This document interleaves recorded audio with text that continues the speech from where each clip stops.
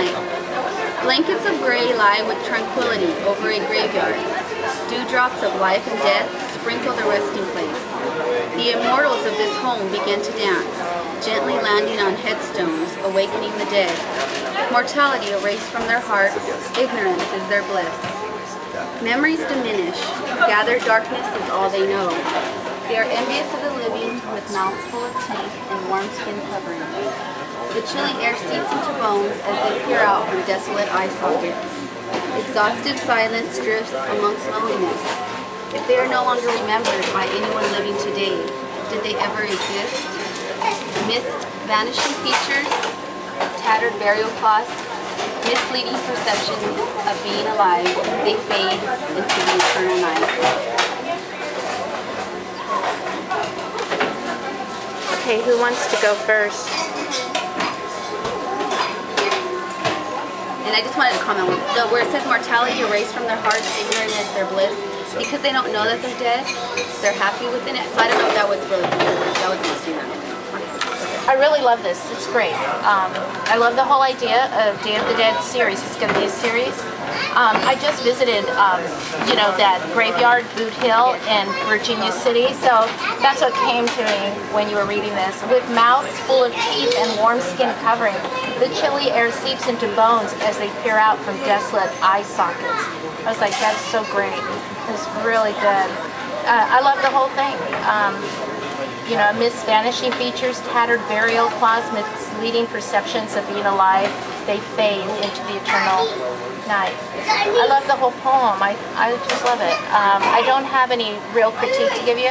I like to read it again when I'm not taping this, but I think it's really super good. I think your poetry has really grown by leaps and bounds. It's awesome. It's awesome.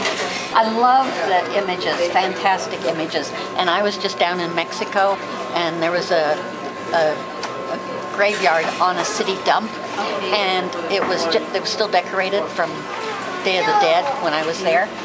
Beautiful. They did have a lot of colors, so I would put colors into this somehow, somewhere.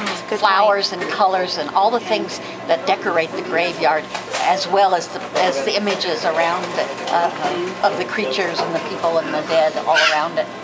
I had a lot of smiley faces. I just think this is one of your best poems.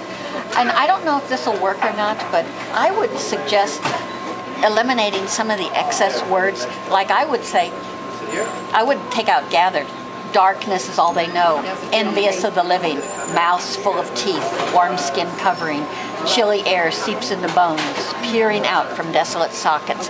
I just eliminated all the unnecessary words and made it sharper and crisper. And so I would do that, just make it a little bit crisper, add a little bit of the colorfulness of a graveyard at the Day of the Dead time. But other than that, I mean, your images are absolutely stunning. Well done. I like it too. I like the concept of doing a whole collection of this kind of poem.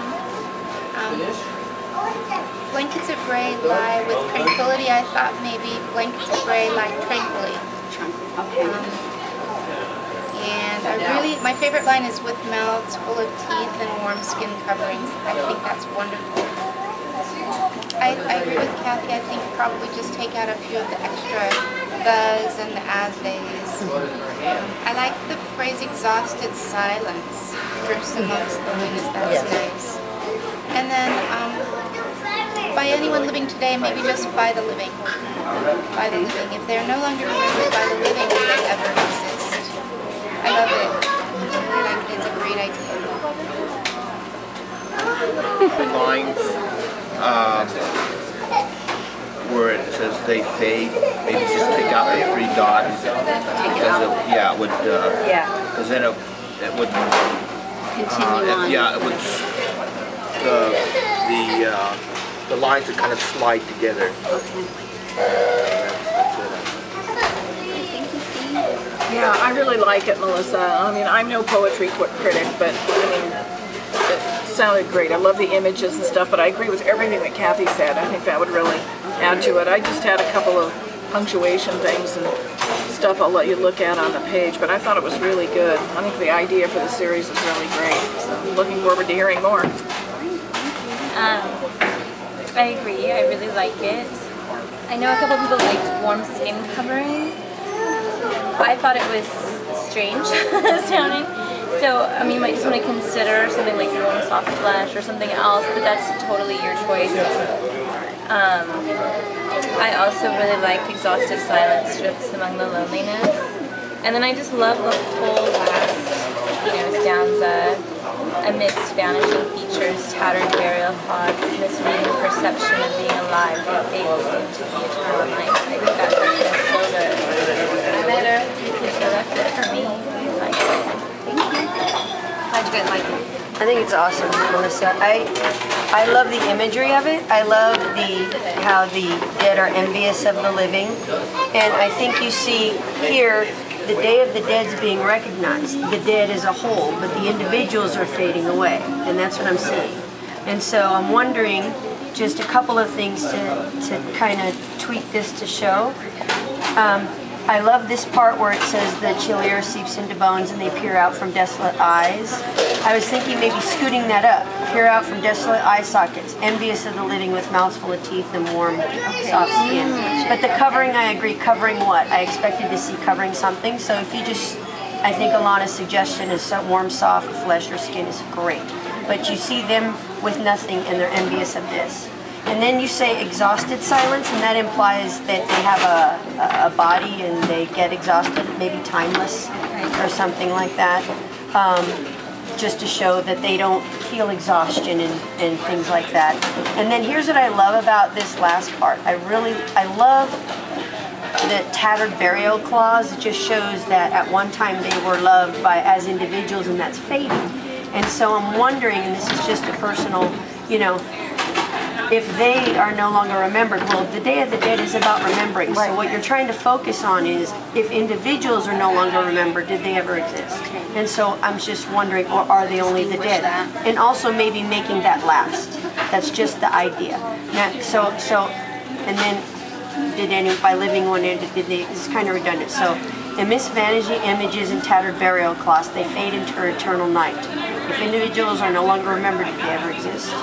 That kind of thing, or are they the dead, since you're Day of the Dead? Okay. But that's just suggestions. I mean, and then the immortals of the home, you've already shown this so eloquently that you don't need to say that.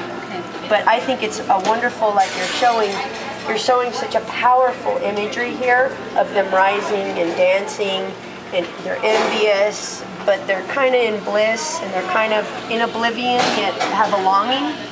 And yet you show where they're being recognized as Day of the Dead, but they're being forgotten as individuals. And I love that idea. I really love what I'm just thinking if you pull it apart a little more to show it,